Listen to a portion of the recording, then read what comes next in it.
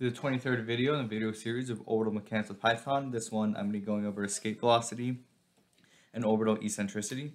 So I'll start by the definition of orbital eccentricity, which is seen in this equation. So it's difference between the apoapsis and the periapsis over the sum of them. And this is always going to be greater than or equal to 0 because the apoapsis is defined as always being greater than the periapsis, or when they're equal, this will make this eccentricity equal 0, and that's when you have a circular orbit. So when your eccentricity is between 0 and 1, it's elliptical, which are most cases like these in the background.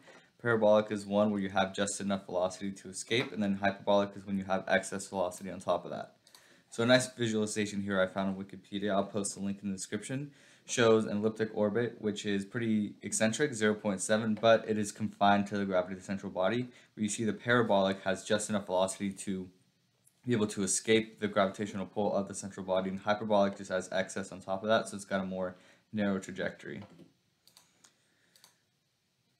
So escape velocity, what it is a velocity equal to, so it is equal to the required velocity to achieve parabolic orbit, because parabolic orbit is defined as when you reach infinity, which you will reach infinity away from the central body, that your velocity will be 0. So it's just enough to get there. And so the escape velocity is dependent on the distance away from the central body. So this is just a simple equation. It's actually pretty simple. It's square root of 2 times mu over r, where that's actually equal to the square root of 2 times what you have the circuit velocity at a certain r value here. So you can see that in this plot, this is actually within the same orbit, the escape velocities are different because it is dependent on how far away you are from the central body.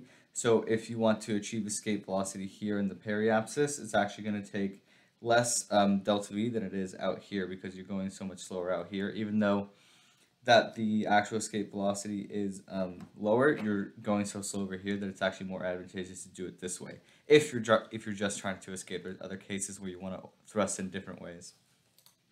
So escape trajectories, so like the ones I just showed in the previous plot, there's high thrust ones which can be modeled as instantaneous delta v's.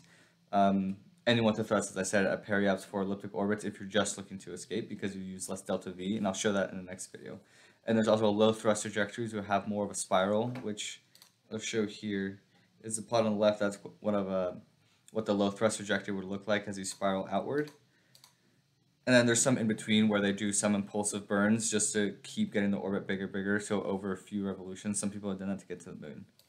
So escape velocity comparisons, I just wanted to show just kind of the range of values that you'll see, and I'm doing these calculations assuming that the distance from the center to the r is 1.1 times the body radius.